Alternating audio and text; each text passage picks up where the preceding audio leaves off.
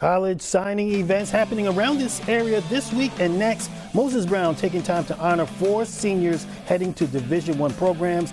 And Hannah West will play lacrosse at St. Bonaventure. Kelly Quezada, she is going to play soccer at Holy Cross. And Jordan Mawad and Alice Handy, both of them are going to Boston College, one for swimming, the other rowing.